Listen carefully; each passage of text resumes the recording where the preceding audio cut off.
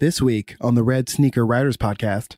Well, I would say to respect every stage of your life as a writer.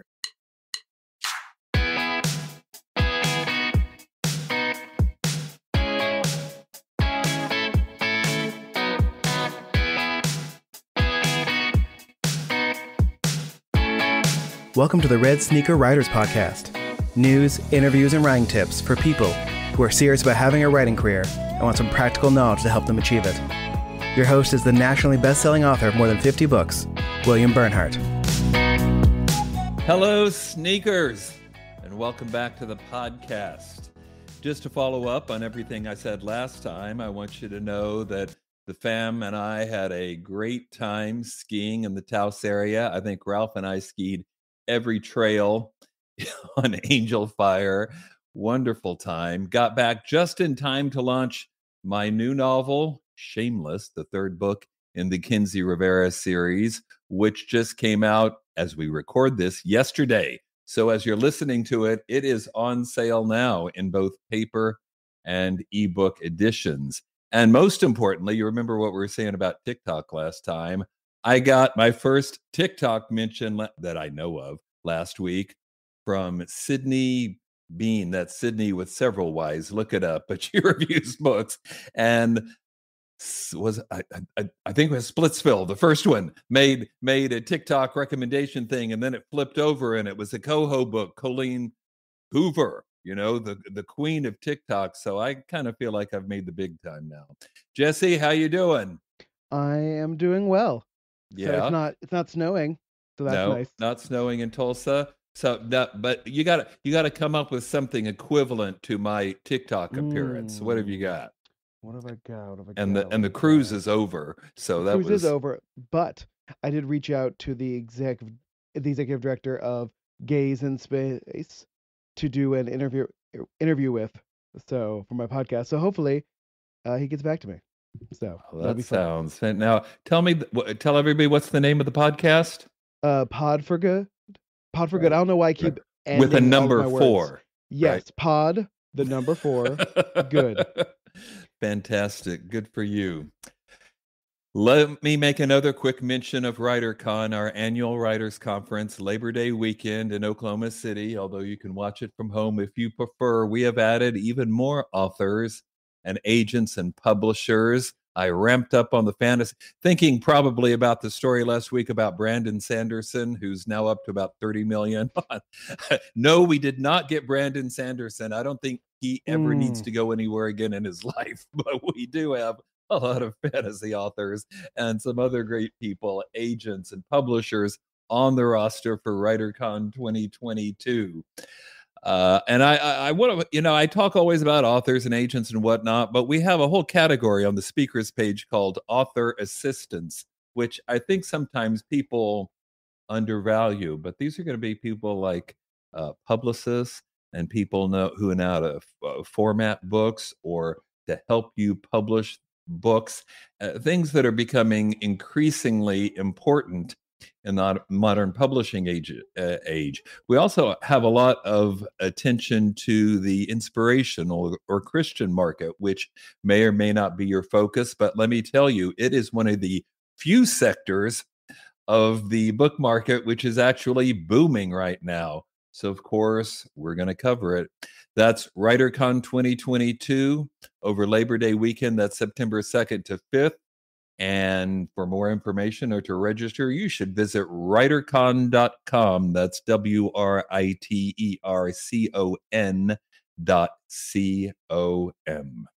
My super special guest today is Erica Ferencik, the critically acclaimed author of The River at Night and Into the Jungle, novels featuring women facing extreme physical challenges as well as internal struggles. But she has a new novel just released titled Girl in Ice, which combines contemporary environmental issues with a absolutely spellbinding mystery thriller set in the Arctic Circle. I mean, this is a unique book, and I am very anxious to talk to her about her work and her writing process. But first, the news.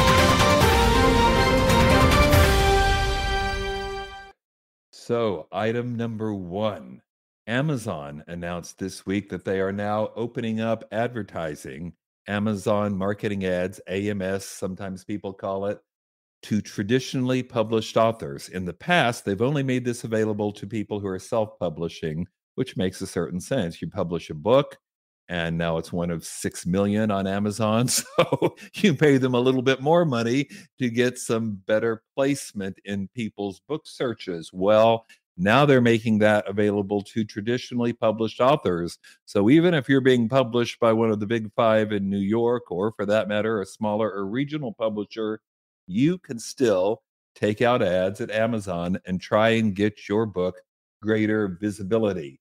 This is a significant game changer, and I think it's going to make a big difference in not only the way books are marketed, but people's decisions when they're deciding what course to take. Am I going to go traditional publishing? Am I going to do it myself, or small press, or regional press?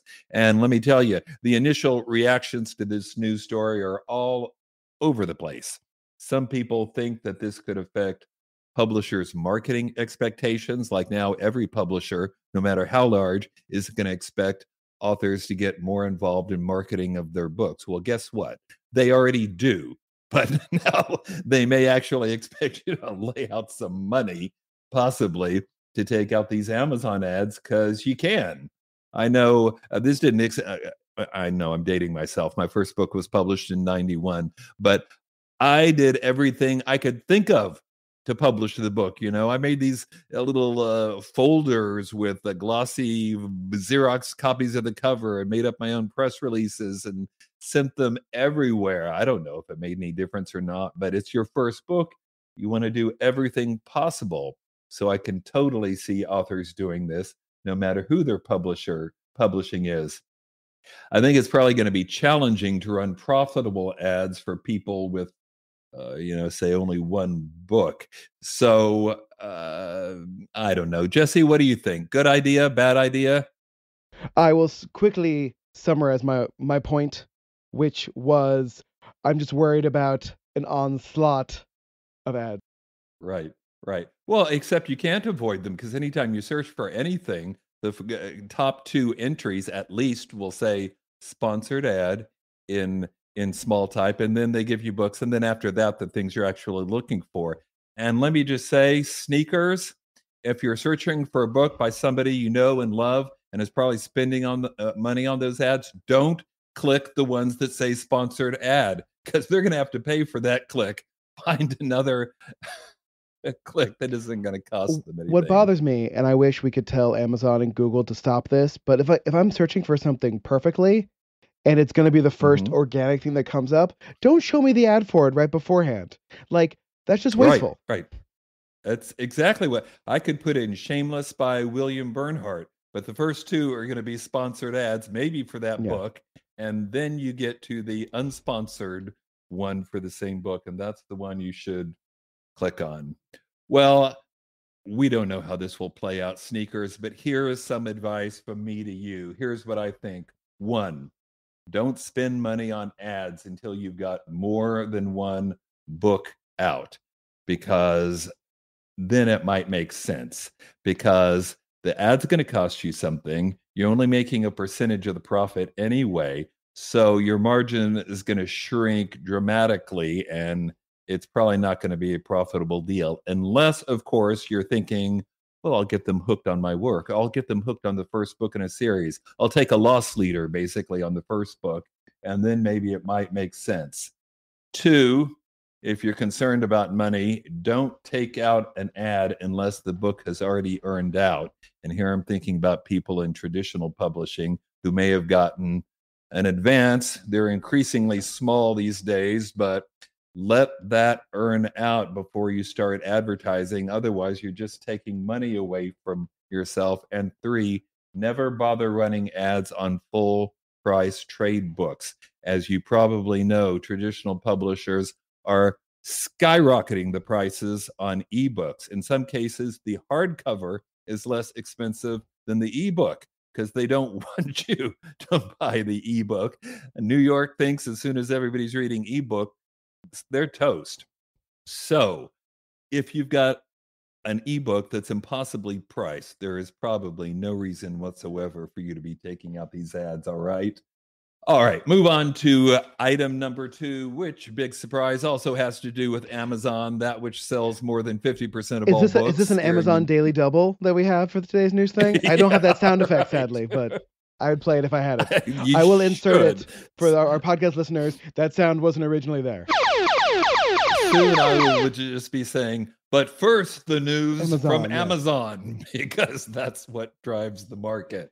Number 2, Amazon has launched their answer to Clubhouse and that's going to interest budding DJs, of which apparently there are many. Let me explain why. First, everybody knows what Clubhouse is. We've talked about it before on the podcast. It's basically an audio only way of doing things like this, the podcast, or videos like you see on Facebook or Instagram or whatnot, but it's audio only and it's Clubhouse, and people can create their little Clubhouse. We did a bunch of these before WriterCon last year, and actually they were well attended. It was no, it wasn't Clubhouse. We did Twitter Spaces, which is exactly the same thing except on Twitter, where I thought I had more followers, so that made sense. Clubhouse has done well, though. So, of course, now Amazon is doing their version, which is going to be called AMP. That's AMP. It's basically the same thing as Clubhouse with one big difference. Amazon has negotiated some music licensing deals, probably going hand in hand with the Amazon Music service. They already have. That's why I can hear virtually every song known to mankind in the morning through my Alexa device. Anyway, they've negotiated with the major labels as well as independents so that hosts using AMP can stream songs, no subscription required. Now, just what would that do to us, Jesse, if instead of the same we could suddenly start? What would be the theme song for Girl in Ice, for instance? You're as cold as ice, or something just like that. All ice songs. Just all songs that talk about ice. Right. So we could have the ice, something from Frozen, I guess, would be appropriate. I don't know. Is that even a thing, to be able to stream songs in the middle of a Clubhouse type thing? I don't know who this is for. Like, are they trying to recreate the listening to an album in your college dorm room sort of situation? Or is this just so you can use music inside a Clubhouse type thing, which, again, I don't know how useful that's going to be. So, well, it might make a cool 20-second segue, but, how much is that really worth? Or I don't know. Everybody apparently wants to be a DJ these days. I don't quite get that, but it seems to be a deal. Yeah, I don't know. You'd be an excellent DJ. I'd be a great DJ, but there are already people who I know and like who are DJs, and I don't want to, invade their space. But I also don't know who's going to show up for a DJ session on their phone, right? You go to see a DJ to dance. So, well, good point. But all right, let's move on to our interview. My guest today, as I've already told you, is the incredible Erica Ferencik, the author of 3 novels, most recently, such an intriguing premise and original idea, and she knows what she's talking about in this book too. Anyway, her new book is called Girl on Ice, just released this month. Erica, are you on board with us? I see her face, but it's got your name on it, Jesse. There you are. Hi, Erica. How are you doing today? Good. Okay. How are you guys? Not the traditional first question. Did I come anywhere close to pronouncing your last name correctly? You did good. You did great. It's Ferencik, like dead people. Oh, like right. And it's Girl in Ice, not Girl on Ice. That must be some skating novel somewhere. No, in ice. I've got it over my shoulder. He corrected that. But... I was for the people watching on Facebook. Like, I was very worried because Erica said she was going to do a thing and come back, and she well, I could not see her until like 5 seconds before Bill asked her. I was like, oh my god. No, I was just Okay. standing right here listening. You know how you sit Yeah. all day, and it's like if I sit one more I second, was just so I'll worried. die. So yeah, I was just standing here looking out my window, listening to you guys, and realizing that I'll never catch up with all of this stuff. You know, in terms of, do you want to? No. Your book seems to be, you've got about 8 endorsements on the back cover, great reviews. Maybe you don't need TikTok, or maybe that's just heresy to say. I think we all need TikTok. Yeah. I mean, the numbers you were talking about. I mean, yeah, I have not mastered that yet. But have you started an account on TikTok? I do. Yes, of course. Yeah. But you have to produce content, right? I mean, isn't that the whole deal? I don't know that you have to, but you've got to open an account. Jesse, do you have to? I mean, I opened it so I could see the video that was about me and my books. Yeah, I mean, during the sea shanty TikTok craze, I like made an account just so I could see some of those, not on YouTube. But yeah, it's you have to sort of constantly be making video content, which is exhausting and hard, and I don't want to do it. It's exhausting and time consuming. Those book talk videos, I mean, Barnes & Noble has entire tables now where they displaying big, popular on book talk. And I could totally see Girl and Ice being the sort of, you've got a strong female protagonist and a really interesting premise and dramatic situation. I could see this taking off. Well, that would be great. Maybe I have to hire someone to creatively figure out what they might do on what are you supposed to do? You're supposed to like cry or something, or be emotional about the ending or something like that. Or I think it does help if you've got an emotional ending. I think you should just write shanties about your book. People seem to really like those. So or a little dancing. Yeah, people love dancing. Yeah, it just all boils down to we'll just never write another word again, because what we're doing is all this stuff. But that's the way it is. Well, so now that we're about like 10 minutes into the interview, let me ask the first question, which is, if you could give a writer one piece of advice, what would it be? I know you could give many, but pick one, because I know a lot of people listening to this are either writers or aspiring writers. So what do you have to say? What advice would you give? Well, I would say to respect every stage of your life as a writer. I mean, I was extremely hard on myself. I'm still hard on myself. In fact, I beat myself up for beating myself up, That's tough. So, I mean, I feel like there's a word out there, it's success. And that is a bitch of a word, because, we ask ourselves all the time, are we successful? Are we successful? And I feel like if I had, listen to that, it took me 35 years to publish a book in the traditional marketplace. And I feel like if we judge ourselves really, really with a word like that, then we're defeating ourselves. I mean, we learn so much. We don't even know what we're learning. We don't even realize how much we're learning by writing, by reading, by listening, by being passionate about what we're doing. I just wish it's persistence and learning. I think that those two things can pull you through anything. And that deep love for what you're doing. I mean, you can, no matter what kind of criticism you get, or any kind of feedback, you can vet that. You can vet that. You can think, okay, who's giving me this advice, and why are they doing it?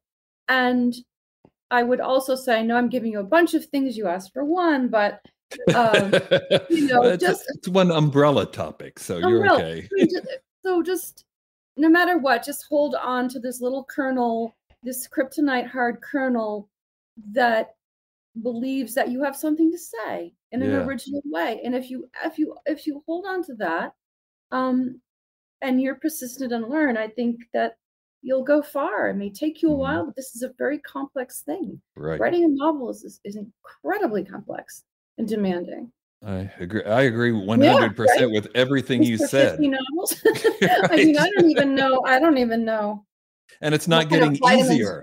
What's that? And it's not getting easier. I thought at That some doesn't. point I'd be coasting, but I'm not. No, I mean, I'm, and I mean, I'm thinking about my next novel and just how, it's just another Everest. Yeah. We're facing this. It's the next Yeah. mountain, No, and it's persistence, but don't forget why I mean, we're all in this because we love books, right?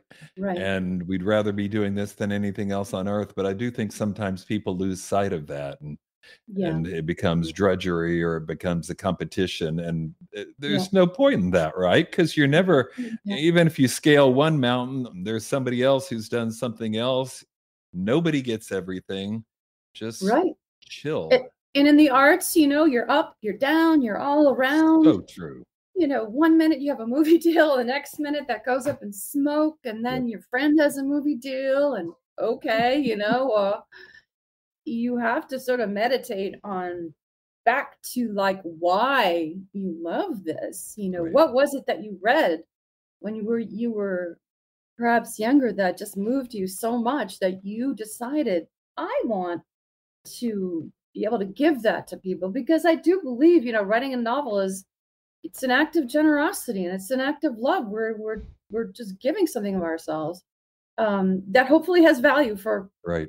some people, right? I mean, what else is it? Yeah. It's entertainment, but entertainment is a very profound word. Right. Right. Profound concept. And there's nothing wrong with being entertaining, but the best entertaining, I think, has an extra layer, right? There's something Right. else too. There's a takeaway or a Right. reason why it moves you or sticks with you or Mhm. whatever. Yeah, it teaches you about life. Yeah. Anyway, go ahead. No, and I was just going to say that Girl in Ice is a good example of that. So I've already given them hints and dribbles, but talk a little bit. Tell us about the book. Yeah, so Girl in Ice is about an American linguist named Val who is tasked to go to a very remote climate research station off the coast of Greenland, where a girl has thawed from a glacier alive, speaking a language no one understands. 8 months before the novel begins, Val's twin brother Andy walks out, Arctic night, 50 degrees below zero, and freezes to death. Val doesn't know he took his own life. He was a depressed guy about climate change, especially, but she has her suspicions. So the novel begins where Val gets an email from Wyatt. Wyatt was one of the only other people up there. And Wyatt is begging her to come up and try and figure out what this girl is saying. This girl is talking. No one understands what she's saying. And in the email is a little clip of the girl speaking. And Val doesn't understand a word she's saying, but she does hear fear and terror and trauma. So for the first time in Val's life, she has her own problems. She has a pretty severe anxiety disorder. She's only comfortable in a few places. So she has to decide if she's going to go way up there and try to understand this girl and also kind of figure out what happened to her brother. Right. So that's the premise and the beginning of the story. No, it's a terrific premise and a terrific story. And let me just say while I'm thinking about it, because I can see people are already chatting in the chat box, if you have any questions you'd like to ask Erica, just type them in there and I will make sure she answers your questions. Sure. I don't see them, but you do, right? I do, yeah. And Jesse does too. You guys are very, very professional. This is very cool. Well, we've done it before. You've done it a few times. Okay. Hey, you actually went to Greenland, right, to research this book? What was that like? Well, you can look at pictures of a place and read about it, but until you go there, I guess I was shocked by the scale of things. I mean, this island is a third the size of Canada. It's an ice sheet that's 1,500 miles north to south, 700 miles east to west. The ice sheet itself is 2 miles deep, frozen for 3 million years. And it's surrounded by these black mountains that just jut up out of the sea. So it's this giant bowl. And to get there, you fly over these mountains, and no one lives on the ice cap. So we stayed in this tiny little town. And another thing is, there are only 56,000 people on this entire landmass. I mean, there's a local community college with 56,000 people there. So no one lives there. And it's a hunting and subsistence culture, which is, again, one thing to read about and another to witness. People hunting seals, people might hunt a pilot whale to feed their dogs. A can of dog food is like $8 because it's that much to fly it in from Europe. So, and it's an amazing country because it's so close to prehistory. As recently as 1950, people had no contact with the outside world. 1950. Yeah, right. And they lived in these things called sod houses. These are, during the extremely short summer season, about 30 days, people would dig into the ground close to the shore, close to a good hunting place, and cover this hole with whale ribs and seal skins, peat, and rocks. And 4 or 5 families would live in this for 10 months a year. And I actually interviewed one of the mayors of this tiny town, and he was born in one of these. 70 years old, 70 years old.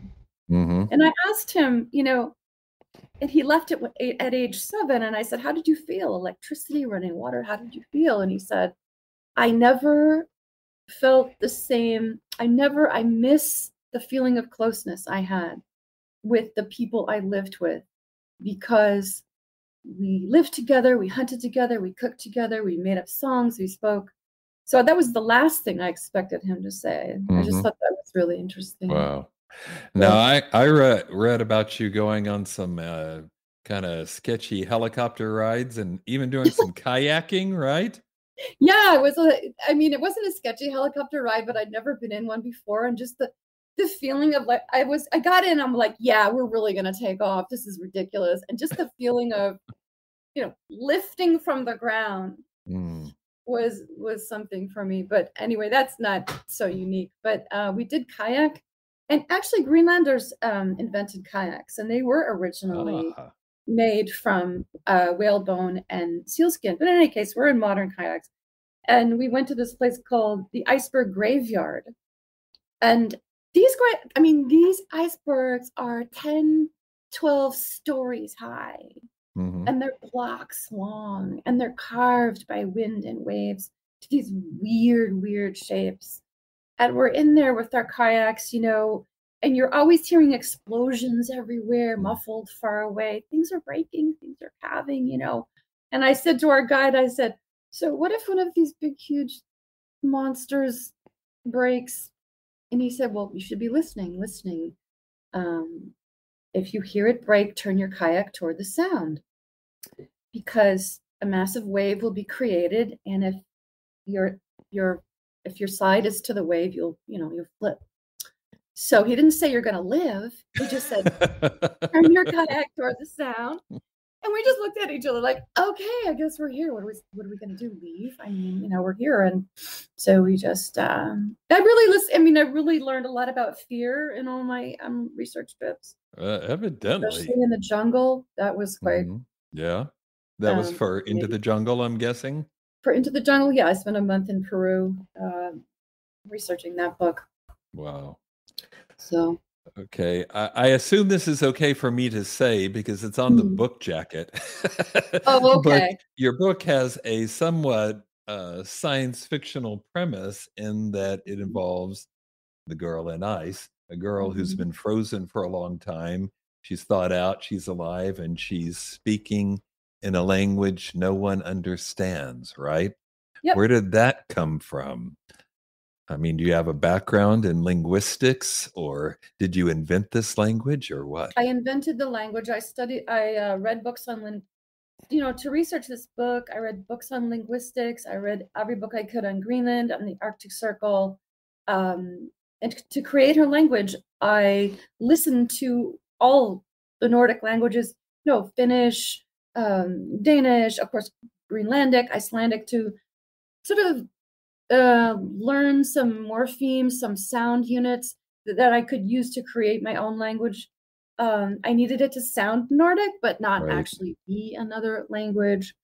The actual story came about, I was walking by my house in the winter of 2018, and frozen, really freezing cold day, and there's a pond behind my house, and there were 3 juvenile painted turtles, and they were frozen just mid-stroke, you know, and they didn't look alive, but they didn't look dead either. So I ran home and I researched creatures that could do that, that could freeze and thaw out alive. Turns out there are many that can. I'm not talking about just torpor. I'm talking about frozen wood turtles.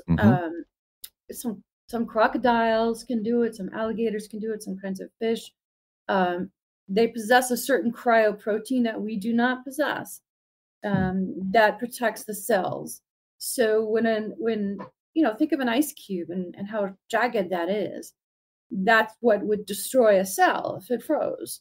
That said, we can freeze an embryo. It's only 120 cells. We have the technology for that. But anyway, I came home and I just thought of a girl in a glacier, and I could see her foot, you know, just the side of her foot. And it just looked like she was running from something. And so I just had to ask myself, what is she running from? You know, who is this kid? What happened to her?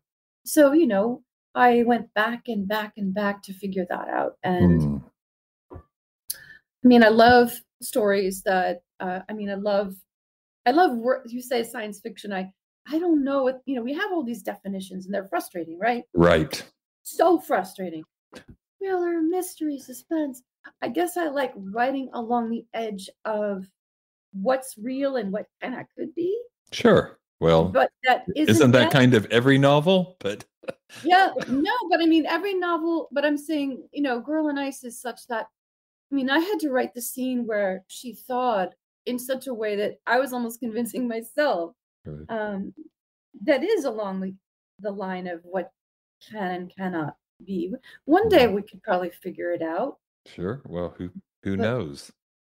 Right.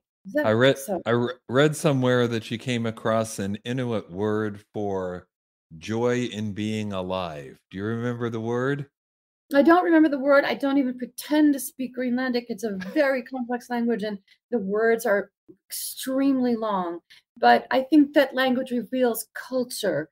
And in that case, there is a word for joy in feeling as if you are one with nature. We don't have a word like that in our culture. No, we don't. There's a beautiful word in Japanese, shibui, which means the beauty of aging.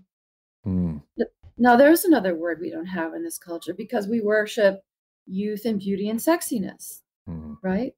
So you don't even think consciously of how words are shaping our thoughts, but they are, you know. And there's a word in Greenlandic for climate change that means a friend acting strangely. So what does that mean? It means they see nature as a friend. We often have a combative relationship with nature. We have a snowstorm here in the Northeast, and it's, you know, Snowmageddon, and we all have to buy canned soup and freak out, you know, instead of, well, it's snowing, we're in the Northeast. Yeah, maybe that's normal. Let's go out and enjoy it. Yeah, it's beautiful. Yeah. So you've been getting fabulous advance press for this book. I mentioned all the reviews and endorsements. You even got the coveted sidebar profile in Publishers Weekly. So you must be feeling pretty, and it's your 3rd book. You must be feeling pretty good right now, yes? Yes. I mean, it's really wonderful. I'm kind of gobsmacked, as they say.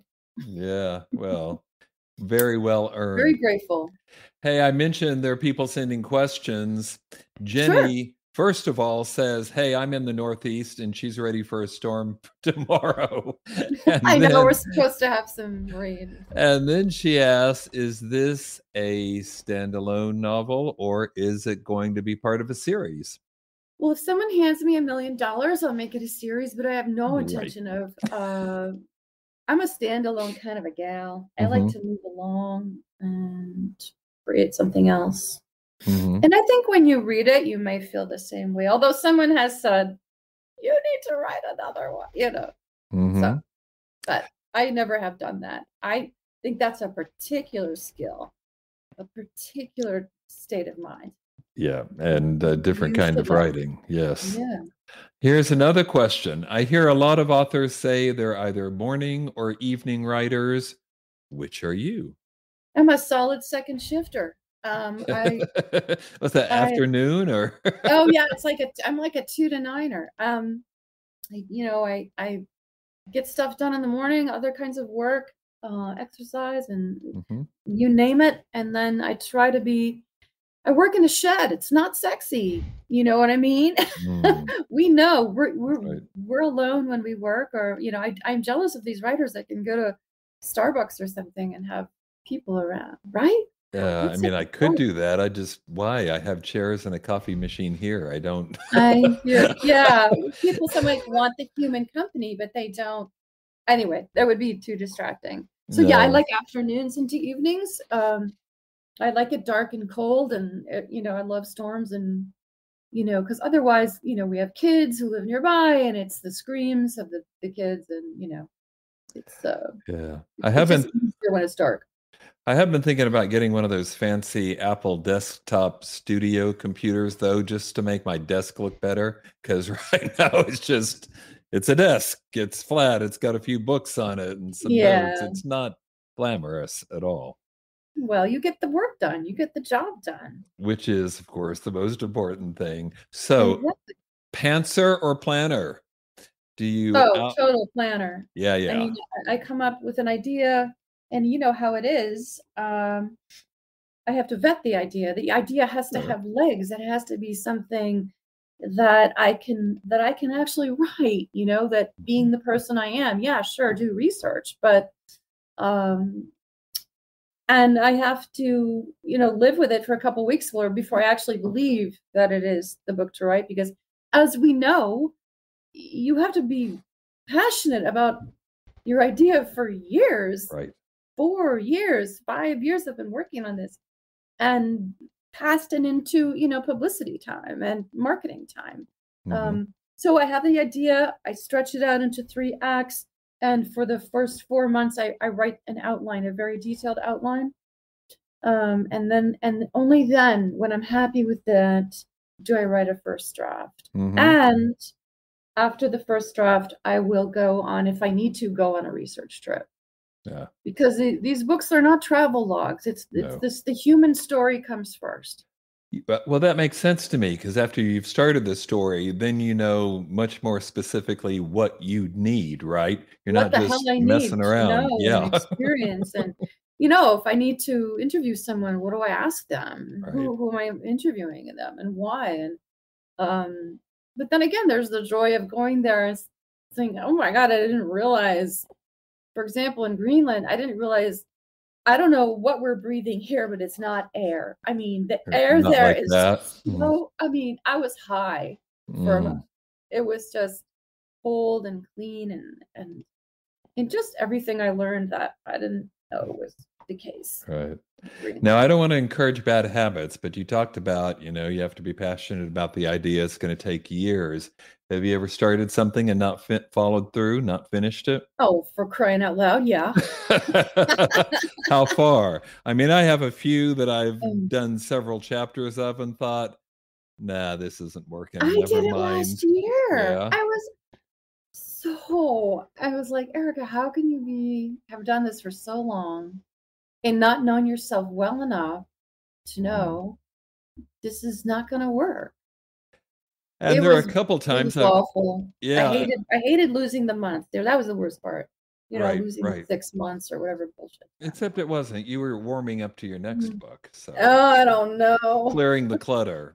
Yeah, well, I was about to say, and I have a few instances where I've actually finished a first draft ugh. and found that I had no desire to. And that's usually Clean the it good up, or part. The first draft is hard for me anyway. The yeah. revision is the pleasure. When I get to the end of the first draft and think, I don't even want to read that again, that's a pretty good That's sign this didn't awful. work. Sorry to hear. No, I mean, I guess I would say all of my earlier novels were just before I understood structure and before I really vetted the idea. You know, I was just like, oh, that sounds good. I'll write that. You know, and then you get older and you're like, wow, how many more years am I going to live? I mean, I have to think. I want to use my time well. Right. You know? It needs to be worth the investment. Absolutely. Exactly. Do you have any tricks or strategies you use for bringing your characters to life on the page? Nothing too crazy. I'd like to sort of put together opposite, you know, the charming psychopath, just diametric opposite characteristics help me think about who a character might be. I do all the typical stuff. What does the character want? What's in the way of what the character wants? Right, you know, as I'm outlining, you know, I'm outlining, but I'm also, you know, writing in the voice of the character. What do they want? What's in the, you know, so I don't have any crazy, tricks. Right. It's so difficult, I think. And I don't know why we talk to different people all day long. Why is it so hard to, and same with story. We absorb story all day long. The human brain needs story to be mentally healthy, but coming up with something. Right. Coming up with your own. Yeah. It's like music. It's like, oh yeah, Bach's Concerto No. 5. That's so easy. I could do that. Violin. I'm fine. You know what I mean? Yeah, sure. Like, how hard can it be? But then you try, and it's like, okay, just gonna take some work. You talked a little bit about where the plot idea for this story came from. Are there any particular themes or other ideas you wanted to explore with this? Well, I wanted to, I guess, besides, you know, my love of science and language, there was a scene in an early version of Frankenstein, black and white, where it's toward the end of the movie, and he's all beaten and bloody and hunted, and he's kind of disappearing into this blizzard. He's this black, blocky silhouette disappearing into this blizzard that's in front of Mont Blanc, and just that feeling. That is just that scene has haunted me my whole life, and I'm still trying to figure out why. I just wanted somehow to pull that into the book. Not that Frankenstein is in the book. Right. I don't mean to say that, but yeah. And there's the theme of grief. You know, Val is grieving her brother. Sure. Jean, who is sort of the grunt who works in the station, she's grieving the loss of her husband and son in a car crash. And I'm really interested in how people deal with grief, how they get through it, the defenses they create, the ways they don't face it, and what they do. So everyone was grieving something in this novel. Sure. I did that quite consciously, actually, not to make it, you know, depressing. I don't think it's depressing. I think we're all grieving something at some time, a friendship, a decade, something, you know what I mean? Okay. We're all grieving something. Right. It's kind of chronic and constant. Okay. One last question for you, Erica. Since this is a standalone novel, what's next? Oh, God. You mentioned your next book before. I did. So all I can really say is that it is another thriller with a speculative element, and in it, nature fights back. Sounds and intriguing. It's called The Intelligence. And that's all I can really say right now. Do we know when we might see it? A long time from now. Still working on it, huh? No, I'm really hoping late 2023. I'm really, you know how but then you have the publishing cycle. So, you know, that takes six to 8 months at least. Absolutely. Well, congratulations again on this book. The reviews and press have been fantastic. I predict you're going to have a hit on your hand. So way to go. That would be nice. And thank you so much for being on the podcast. Thanks so much, guys. It's such an honor to be here. I have already learned so much by listening to your previous shows. And it's a must listen for me from now on. Fantastic. I didn't even know that. Well, anyway, it was great. Thank you. Like, I got to keep up with this stuff. Just spread the word. We want everybody to feel that way. I know. I mean, I got to get out of my shed a little bit, like, figure out what's going on. All right. Thanks again. Thank you so much. Hey, everybody. Like I said before, Annual Writers Conference, WriterCon 2022.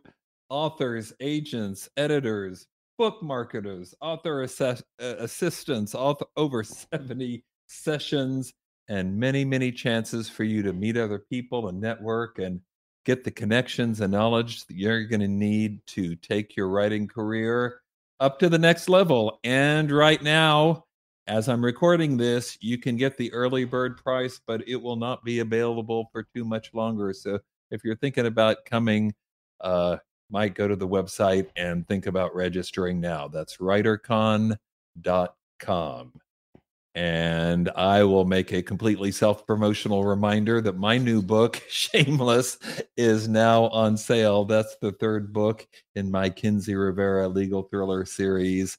This time, Kenzi's handling a case that comes a little bit too close to home for comfort.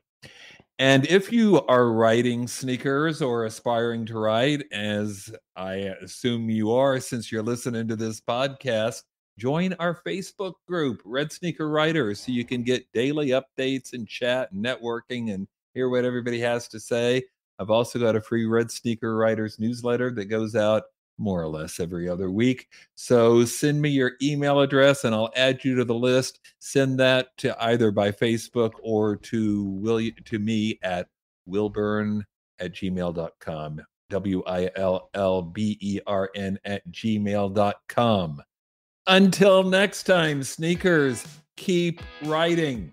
And remember, you cannot fail if you refuse to quit. See you next time.